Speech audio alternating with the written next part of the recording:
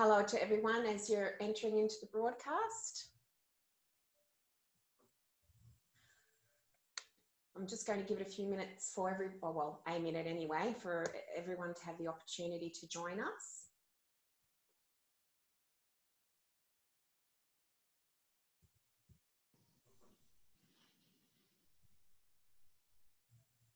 Welcome as you're coming in. I'll just give it a moment for everyone to have a chance to come into the webinar.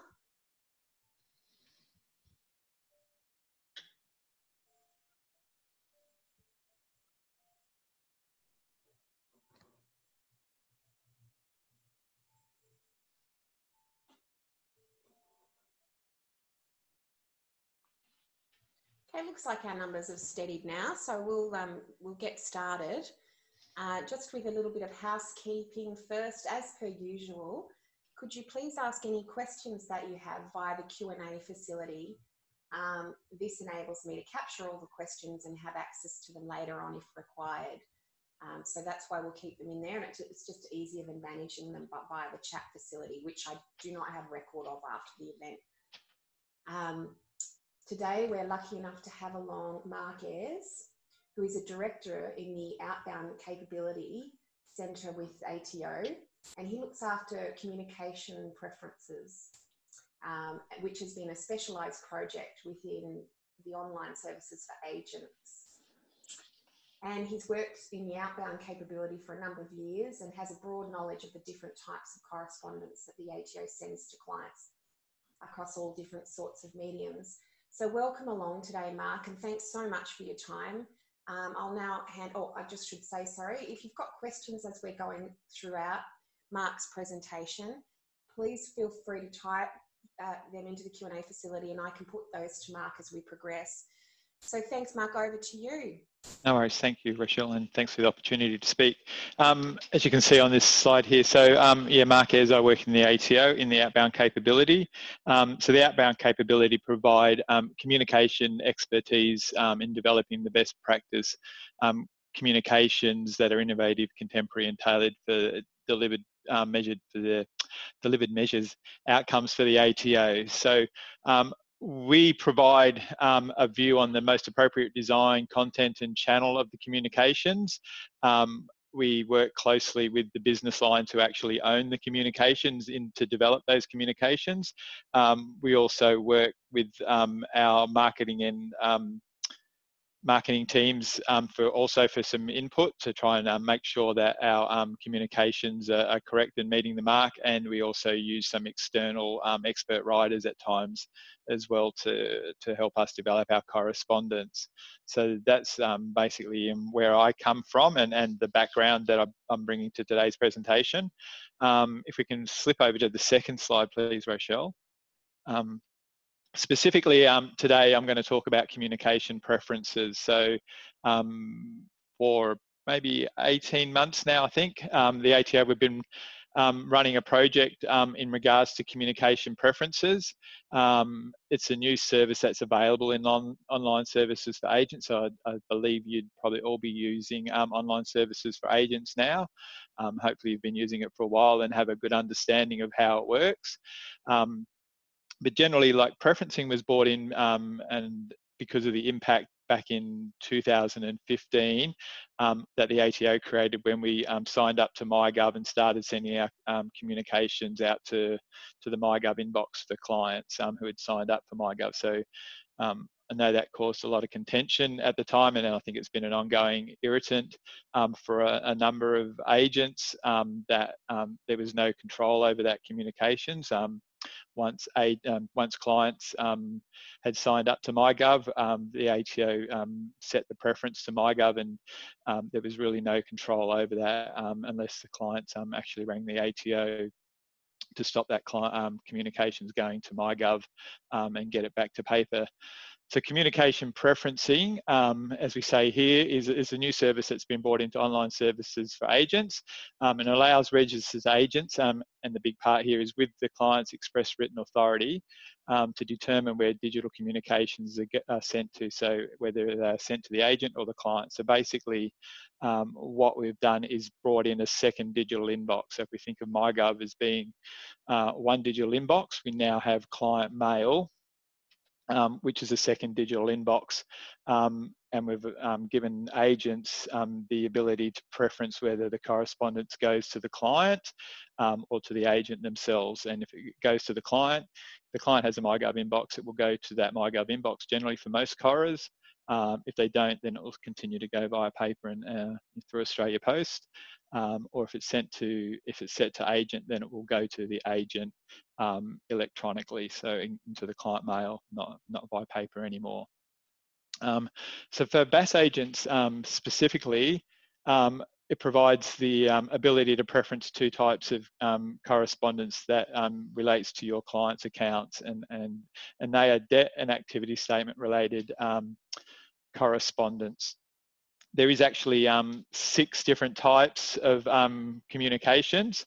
The other ones are down there on the bottom, so income tax, study support loans, superannuation and employer business obligations. So at the moment, correspondence going to those different communication types, BAS agents aren't able to see or set a preference, but for the 2 at the moment, and we're looking to expand that, especially under some of the business employer and business obligation correspondence. We're looking to add in some new templates under that, and then potentially make that communication type visible to the BAS agents, and allow BAS agents to be able to set those clients' preferences for that type of communications. The big thing here is, if you've seen it in the system, if you've looked under communication preferences within OSFA, or if you're a client yourself and you've seen things on MyGov, although we group them in the same area within the system, activity statement notifications and preferencing is not part of communication preferencing. We probably haven't been explicit in that, and it has caused some confusion, but they're really 2 different things, and they're really separate there, so we just need to call that out as well. If we could move across to the next slide, please, Rochelle. So how does communication preferences work? So what we're looking at here is, if there's a tax agent linked to the client account, but no agent linked to the activity statement account, then the tax agent preferences will be used for that account. So within the tax office, I suppose, and we have a bit of a hierarchy of how we look at clients and their relationships. So we have what we call the client level, which is the highest level. We then have account levels, and BAS agents generally can only link to a client at the account level. So you're linked to a specific account type, be it something to do with activity statements or other account types, whereas a tax agent is able to link at that client level, so they can see everything that the client has. So both, say, like income tax and activity statement accounts, and so on. So there's a little bit of difference of what a different agent type can see. So here we go. If there is a tax agent linked to the client account, however, a BAS agent linked to the activity statement account, then the BAS agent preference will be used for the communication. So that's where I'm saying we honour the links at the account type first. So if there's a link at the account type, and that the person linked to the agent linked to that account type, will honour that the preferences they have set, and we won't go to the client level, and so on. Okay, if we can move across to the next slide, Rochelle, that'd be great, please. I'll just provide a comment. Oh, sorry, no worries. She just said that the income tax account would be great when a client and the bank needs details of where the client has lodged returns and no debt, etc. Yes, there's lots of discussions I know that we have in the organisation about the level of access BAS agents should have to different accounts. At the moment, generally a BAS agent isn't able to link to the income tax account. And if they were, it would always generally be overridden by a tax agent anyway. So the one thing I suppose to realise is there can only be one agent linked at the account level at any one time. So there'd be some significant changes I'd suggest that we'd have to make to make that happen.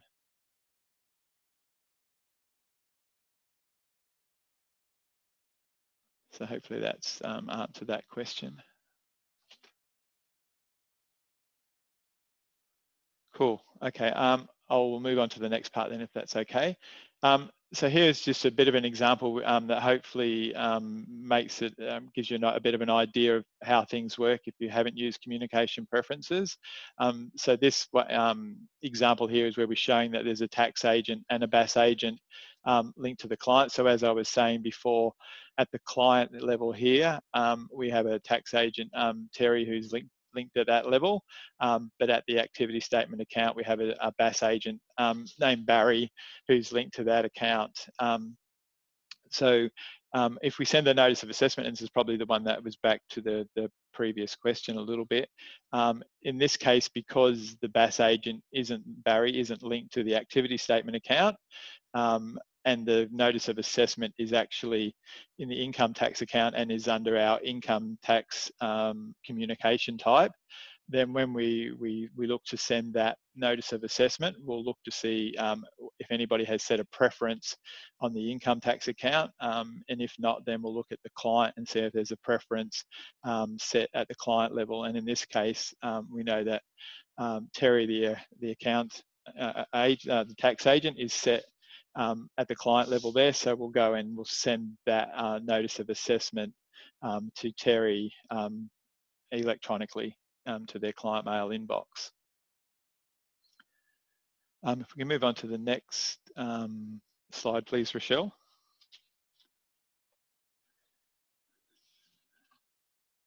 In this case here, we've got, again, the same example with Terry linked at the account level, at the client level, and Barry linked at the account level.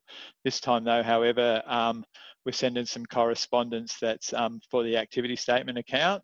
And in this case, Barry has set preferences for the correspondence for his client at that account level. So in this instance, we would first look and say at the activity statement account, and see that there's a link to Barry, the BAS agent. And then we would check what preferences have been set by Barry for the client for that account, and we'd honour those preferences there. And in this case, again, we're saying that the preference is to go to Barry, so this would go to electronically to the client mail inbox for Barry. And that, so again, as I said, it's really we work on I suppose a bit of a hierarchy, going back up the chain, just to check who's, as I said, if the tax agent or BAS agent linked at a particular account level, and if there is, what are the preferences that have been set. If there's been no preferences set and nothing there, then we'll just use whatever preferences we have in the system. So we have the communication preferences. Underneath that, if there's no communication preferences set, we'll then look to see if the client has a MyGov account. And if they have a MyGov account and the letter is enabled to go to MyGov, we'll send it to MyGov. If they don't, then we roll over and go to paper, and then go to whatever address is on that account. So generally it's a postal address that we would look at, and 9 times out of 10, or maybe 4 times out of 5, I'd say, where a client has a BAS or a tax agent, that address is actually going to be the BAS or tax agent's address and not the client. So that letter would generally go to the agent themselves anyway. So I might move across to the next slide, Rochelle. So as I said, I'm not sure how many people have been using online services and been looking at the communication tab within the service and seeing all the different things you can do. But in this slide, just point out that there is a particular menu item there for communication. Under that menu item, you can see you've got things such as client mail, which is the client mail inbox, communication history, which is a list of all communication, well not all, but a majority of communications that have been sent to the client. Practice mail, which is your standard practice mail inbox. And then you've got the preferences functionalities there, so preferences and bulk preferences. So you can set preferences in bulk up to 25 clients, or you can set them as a one-to-one preference for each of the clients. As we say, like it's under the profile communication preferences there. You can also see what preferences have been set for your clients using the advanced search functionality, and then also using the communication type there to run a search on what preferences have been set there for your clients. So it's probably something you can go just look at any time. You know, and you don't have to set a preference to have a look at it and see what it looks like. And as I said, the client mail is there for you as well, but you won't receive anything in the client mail unless you've got preferences set up. Where if something is sent to the client mail inbox, it will also appear on the communication history. So the client mail inbox is really just a different view of the communication history. So everything will generally appear in the communication history. A subgroup of that is the ones that appear in the client mail where it's been sent specifically to the agent. If we can move across to the next slide, please, Rochelle, thank you.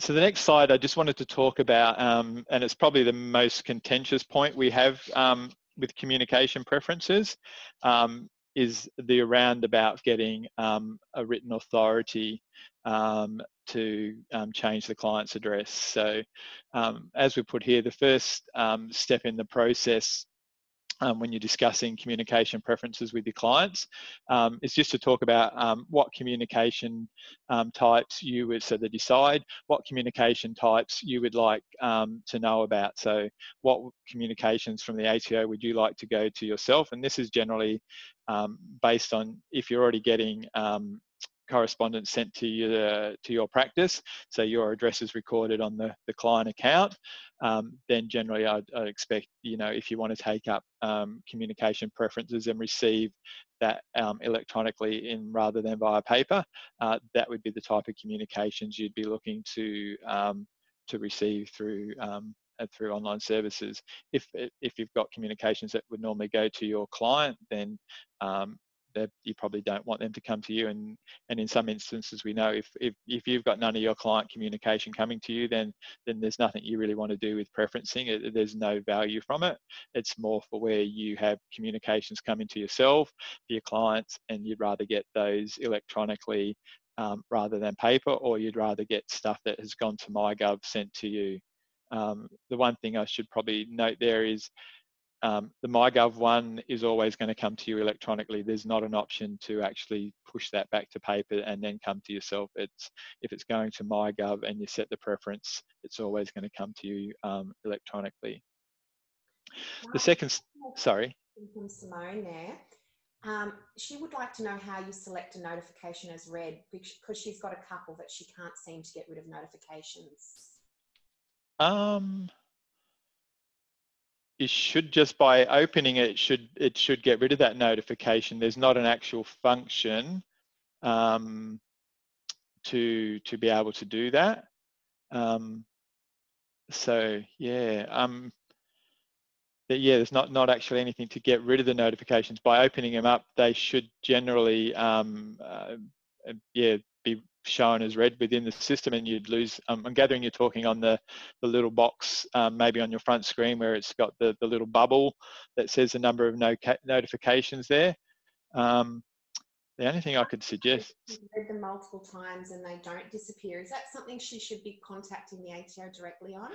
Yeah, I'd suggest try maybe refreshing the browser, but if it sounds like if it's still happening after you've closed down and opened up the next day, then I think so, yes. If you could maybe drop us a line, we could get that looked into. It's not something I've really heard of happening before.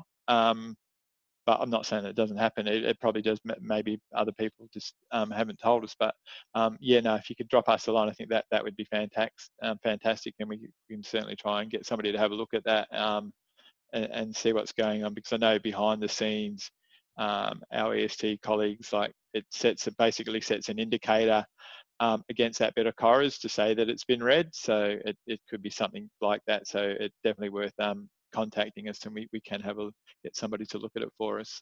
Okay, thanks for that, Mark. Simone, might I suggest that you send a screenshot of the issue to me, and I can forward that on to Mark for his team to look at. Does that sound good, Mark? Yeah, that'd be fine. Thank you. Yeah. Cool. I noticed, I think, was there any other questions, or happy to move on? Happy to move on there, Mark. Oh, hang Yep. on, sorry. If the tax agent prepares the BAS and the BAS agent only does the bookkeeping, will the BAS agent's access to the client's communication end when the tax agent lodges the BAS?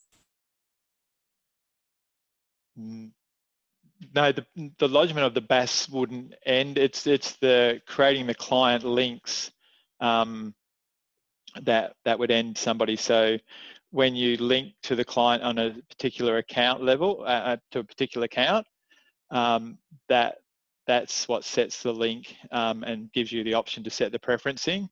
The agent just lodging a BAS wouldn't break that link. The agent would actually have to go in and link themselves to that particular account. I've just had another participant say the same thing as Simone, Mark. So just on that, I'll gather that evidence and forward it through to you. Oh, no worries. Okay, thank you very much. And I might get the guys to have a look at it as well, just to see if I haven't heard anything. I'll actually follow up and see if they've also had other agents report that type of issue. Cool. Okay. So just getting back to the slide. So the next part again is to agree with the client that they're happy for the communications to be sent to the agent. And generally we understand that that's probably already in place in lots of circumstances. But for communication preferences, we do need agents to obtain that written authority, and written authority doesn't have to be a bit of paper or so on. It can be through email communications as well, or if you're talking to the client and they're signing other documents that can be included in things like letters of engagement and that. So but it is a specific change to the client's address from changing it from being sent by paper to electronically. So it is something that needs to happen with each of the clients that you want to set a preference for. And then step 3 there is to set the preference for the client. So like we identify there, you can add a client using your default preferences. You can set specific client profile preferences for a specific client, so their own profile basically, or you can do bulk preferences up to 25 at a time and set them all the same way. So generally what we're finding is most agents set their default preferences and apply those to the vast majority of their clients, but there are some agents that may have clients with particular circumstances where they don't want them to use their standard practice preferences and want to set them some personal preferences. So yeah, so if we can move across to the next slide, please, Rochelle. And here is just a little bit more around the written authority. As I said, we're trying to hopefully explain the reasoning behind this. As I said, it has been a bit contentious, but it is definitely something that needs to happen. I think some agents who probably before COVID had a lot more contact with their clients face to face. It wasn't so much. Some of the agents that had a larger client base were finding a slight imposition to do it. But as we said, why do we need the written authority? So again here, I might just read it out a bit verbatim, I'm afraid, just to cover it off. Express written authority is the protection for yourselves and your clients by having a formal agreement around what communications each receive, and particularly for things like maybe debt communications where we're chasing some payment or something. We definitely want, you know, that's gone to the right person, and both the agent and the client have agreed that who that should go to, and so on. So what we've got here, an approved form is needed to change and address, and express written authority provides this. So basically the approved form we're saying here is there's a tick box. Once you set a client's preferences, you have to tick a little box to say that you've got that authority, and that's basically the approved form that the commissioner accepts that you've got that authority. As I explained a little bit more, the secure agent digital inbox of the client mail inbox is considered an address for service. So any changes to the client's address requires you to get authorization, and that means even if you if we took the debt example, if originally that was agreed that was going to the agent, at a later stage, if that changed and it was changed to go to the client, you just have to update that written authority to note that change has been made. As we say, this ensures both parties are clear on what communications they're responsible for, and that you have met your legal requirements necessary for lodging the approved form. So like I said, the communication preferences setting that is taken to be you're submitting an approved form to the tax office, and so we just need to make sure those requirements are followed. The how, so as I was saying before, we believe it's fairly easy to obtain your client's written authority. Many agents, as we said, are waiting to the next engagement. So whenever they're talking to the client comes in to lodge their activity statement, they'll get that written authority if they want to set preferences and change the preferences. As we say, options for obtaining the client's authorization include through the engagement letter, discussing and recording it in writing the next time you have an appointment, or emailing your clients and getting them to respond back. So, and when we email, talk around it, such things as an email, all we're looking for there is that the client provides a positive response. So we've asked that agents don't just send an email out and say, if you don't respond within 7 days, I will set the preferences to Y. It's actually making sure you get that positive response to say, yes, I'm happy for you to set my communication preferences to yourselves, if that's the way you were looking to do it. And here's just a little bit, who do we need to obtain the permission from? So it must be received from the primary contact. So that could be like an individual themselves, a trustee, or a director. And one of the other questions we've been asked a number of times is, if you represent a client in more than one capacity, such as an individual and trustee for their family trust, authority needs to be clearly stated, the preferences for both roles. So in that instance, you've probably got to get them to give that authority twice to cover off both the trust and the individual aspects of the relationship. Mark, sorry if I've missed it, but have the ATO issued an approved form for this authority? We have on the communication, I'll double check, on the communication preferences pages on our on ato.gov. Definitely we had it there during beta. It should still be there now. There was an example of what an email may look like to a client, Rochelle. So I can get a copy of that example and forward it to you if you like, and we can put it with the notes that you're putting together, and that if you like. So that would be yeah. wonderful. Thank you, Mark. And Yep. I have another question. Someone who's come in a little bit late, and she's a BAS agent, and the tax agents added themselves, and that delinked the BAS access. So she was removed from portal access, but this has meant she was removed from being able to do STP lodgements. She's had to add herself back on to complete the STP. And in order to do that, had to remove the tax agent. So the question is, can the tax agent add themselves without removing the BAS agent?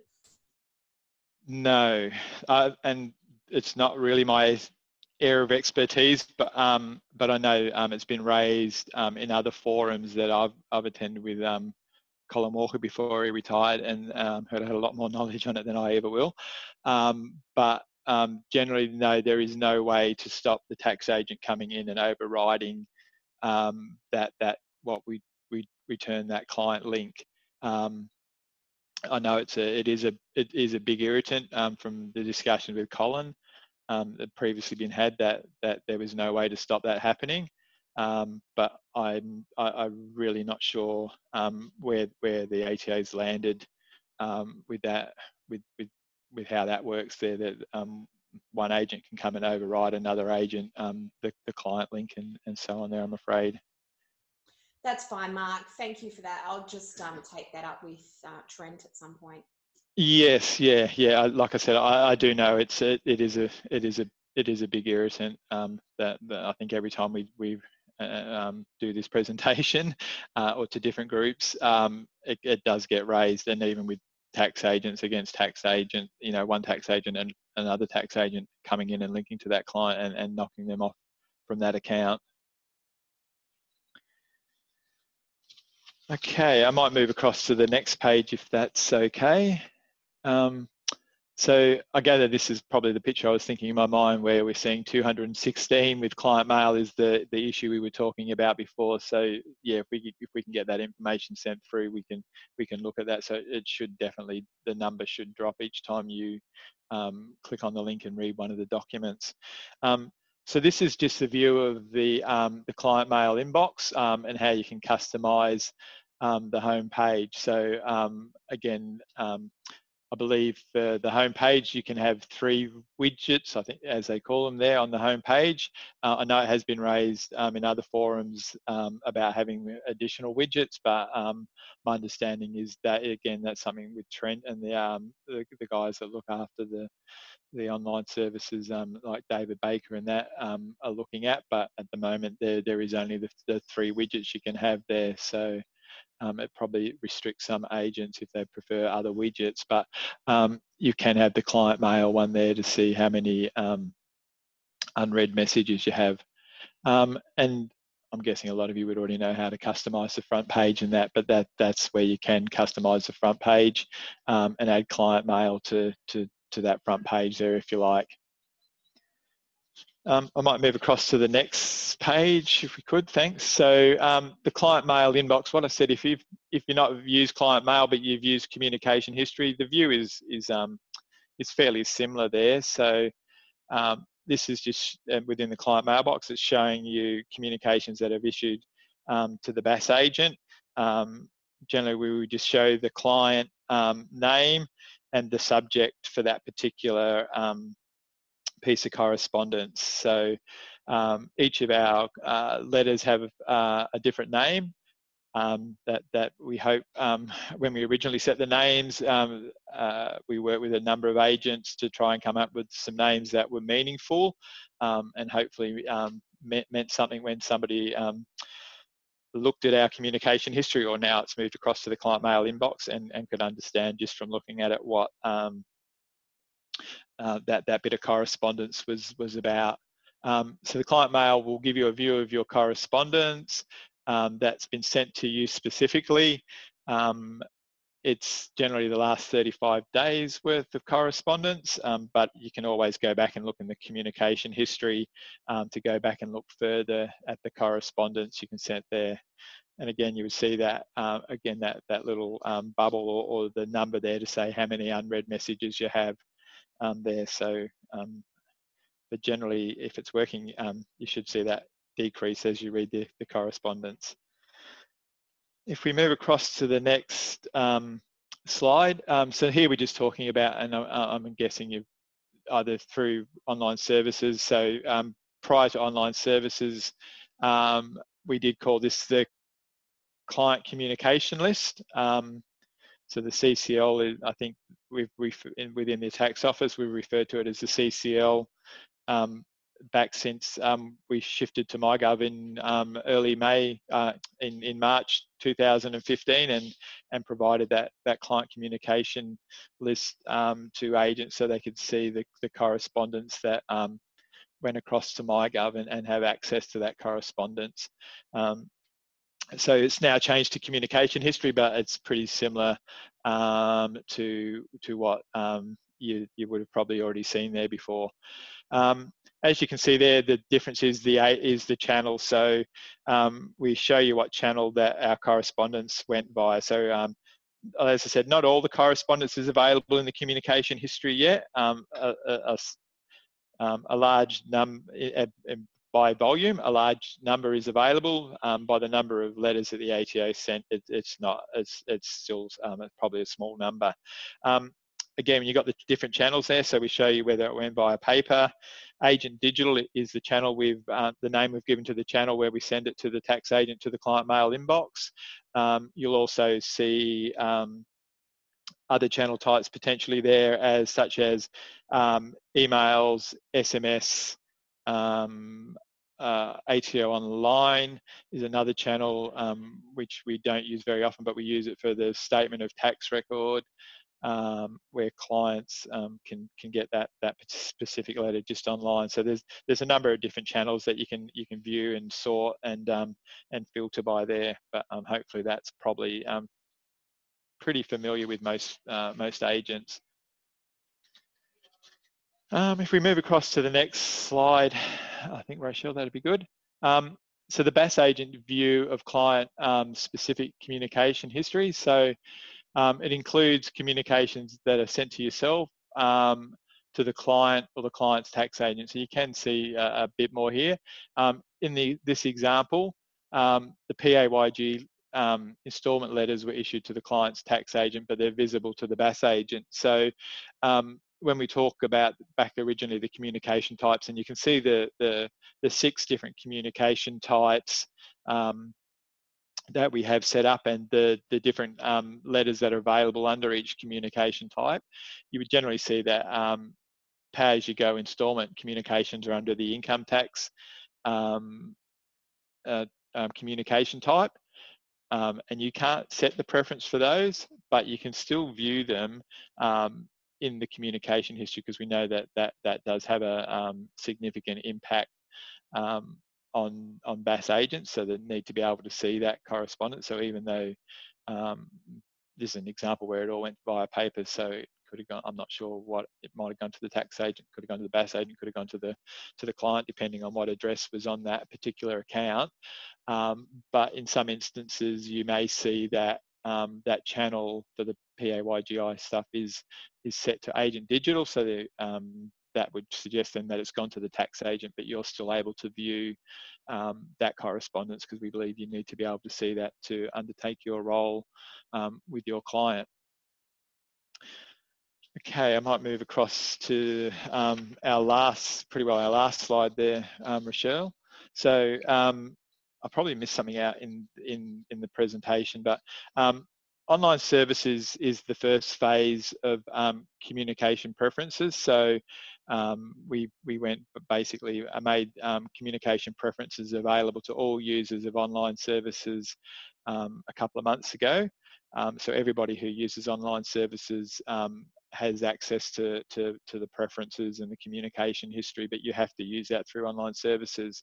The next phase of communication preferences we're looking at is to make it available to the digital service providers through APIs, so application programming interfaces. So this will then give the ability for those digital service providers to incorporate the functionality in their practice management software. So say I'm not au fait with the different types of software BAS agents may use, but things like MyOb and Xero and those bigger companies, we're looking to make the data available to them so that they can incorporate it into their practice management software, so that then as a user of that software, you don't need to go out and back into online services for agents to do the set and manage the preferences and to retrieve the correspondence. You'll have, once the the digital service providers provide it, you'll have the ability to manage the communication preferences within that practice management software, and we're expecting, the digital service providers will then, make enhancements on how they might, what they might do with that correspondence when they receive it. So, we understand that they may download it directly for you, may give you different types of notifications depending on what type of communication it is. So we don't really at the moment place any urgency on any of our correspondence, but we know, talking to some of the DSPs, they've talked about how they may, flag it as, if it was, say, a debt letter, they may flag it as a higher priority and something you might need to look at, or so on, or other stuff they may flag as a lower priority. So we know that once they get the data, that they'll be able to do a lot more with it, and potentially hope automate some of it for the end users of their software. At the moment, we're hoping to do that before next tax time, so not the tax time coming up in July this year, but tax time 21. We're hoping to have that data made available to the digital service providers, and hoping that they take that up and incorporate it in their software for tax time 21 and going forward. So that's where we want to head with preferencing, but we also, because of preferencing, we want to make some changes as well. So some of the feedback we've had from users so far, and some of the things even internally we've been thinking about as enhancements that we could make to the feature in that, just listed here. So some more around about client notifications and agent notifications and so on. So at the moment, only an agent can set a communication preference. Your clients can't set that preference. They can view the preferences that have been set for them in MyGov, so that they can go in and see their own. They have the communication history in MyGov, and as we move forward to online services for business, they'll have that view as well through online services for business. So the ATO is I'm not sure if anybody's ever used the business portal, but the business portal, they're looking to move away from the business portal and build a new platform that's very similar to both online services for agents and the online services for individuals, and provide a lot of the functionality that individuals have through online services for individuals going through MyGov.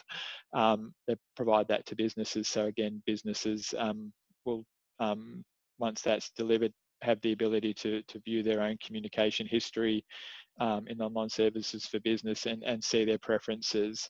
As I said, at the moment, only the agent can set the preference. We're looking at what features we may give clients themselves.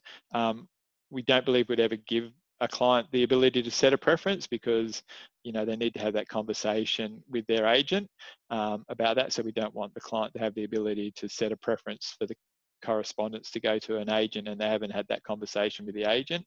But there may be the ability in the future that the client could change the preference back to themselves.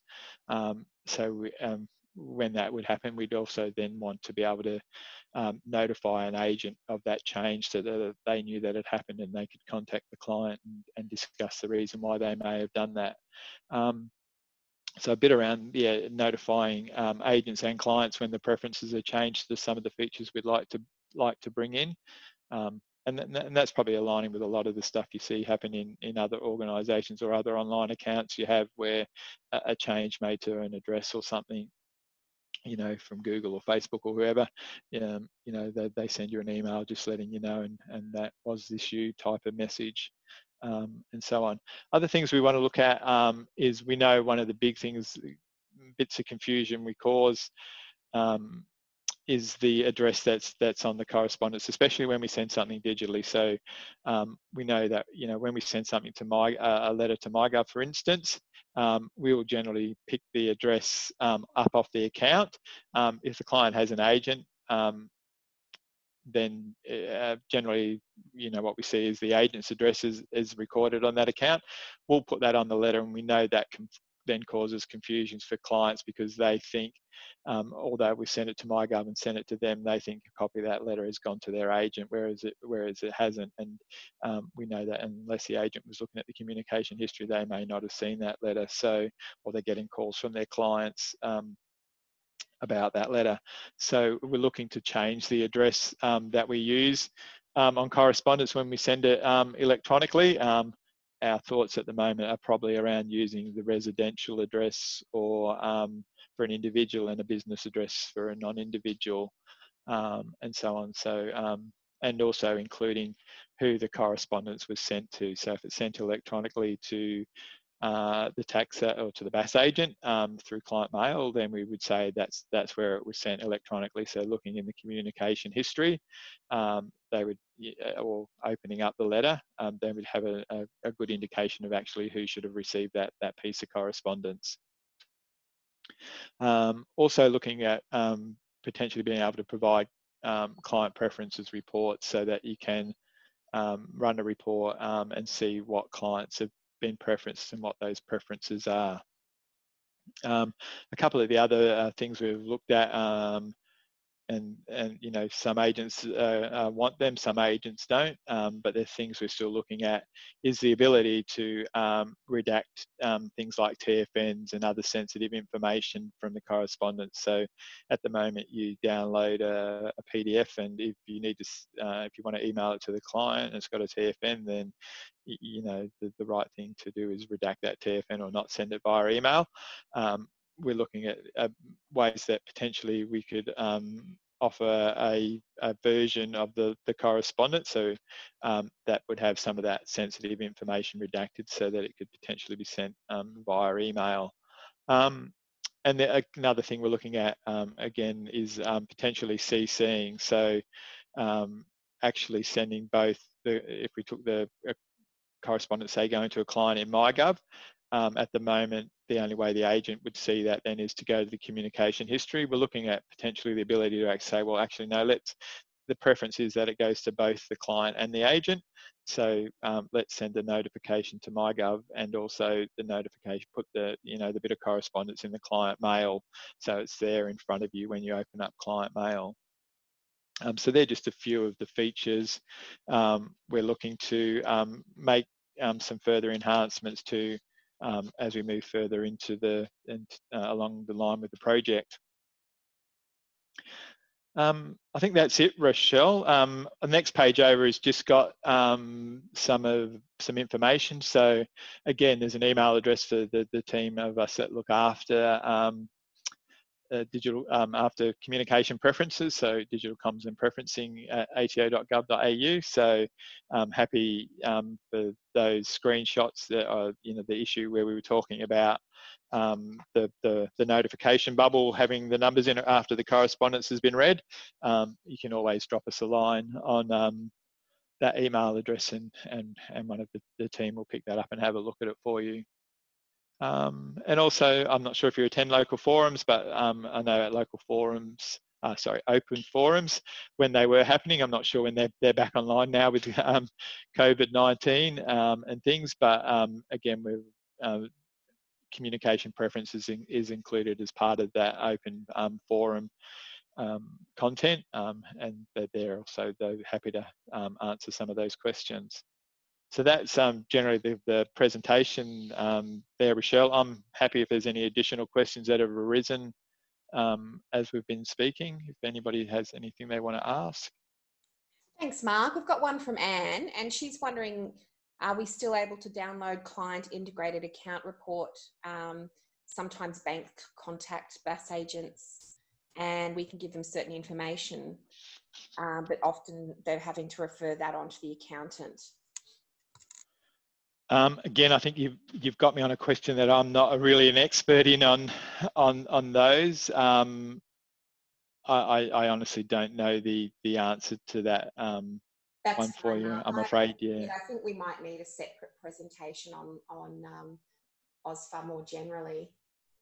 Yes, yeah. There's if I think about it, you know, I know there's like, they talk about there's 70 odd different, 76 or something functions you can do within OSFA.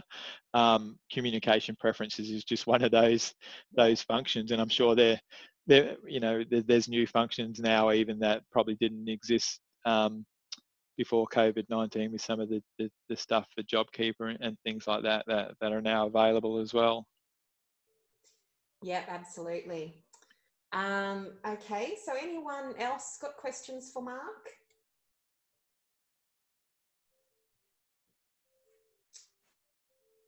Doesn't seem as, so I've got a separate question coming through.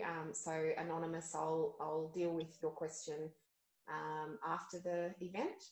It's not related to this presentation. So give it just a couple more seconds to see if there are any other questions flowing through. No, it looks like it's all. So in answer to some people's queries, we will be sharing a recording of this event, not the slide decks, just a recording. So no further questions. Any other comments from you before we end the event there, Mark? No, just again, thanks for the opportunity to be able to present to the BAS agents online. Look, we think it's not the panacea for all the troubles around communications, and doesn't meet all the requirements, and we know there's still work to do, but we think it's a good first step in the right direction of being able to make communications available electronically, and hopefully cut down on some of the paper that comes into the offices. Potentially make it easier for agents to store copies and download copies of that correspondence. And I think, you know, as I said, once it's made available in practice management software, if the DSPs see the value and take it up, hopefully that provides more ability to potentially automate some of the functions and make life a bit easier for everybody. So yeah, look, thanks for the opportunity. Again, you've got our email address there if you've any questions in regards to communication preferences and the functionality, and if things are not going as you think, or any suggestions you may have in regards to further enhancements that you think, you know, would make your life and other agents' life easier, then happy to also receive those, because, you know, it is something, you know, we want to try and get right and make it work as best as we can for yourselves and your clients. Well, as I said at the beginning, we appreciate your time, but moreover, we appreciate you and your team's efforts in making our lives so much easier around these communication pieces, and more generally with online services for agents. And also all of you comms during this time, that I know I'm speaking on behalf of all members when I say, you know, the work that you guys have achieved has been somewhat phenomenal, and we're very appreciative. No worries, thank you. I'll pass that back. Excellent. Alrighty. Well, we'll end the meeting now, and everyone have a wonderful afternoon. No, thanks, Rochelle.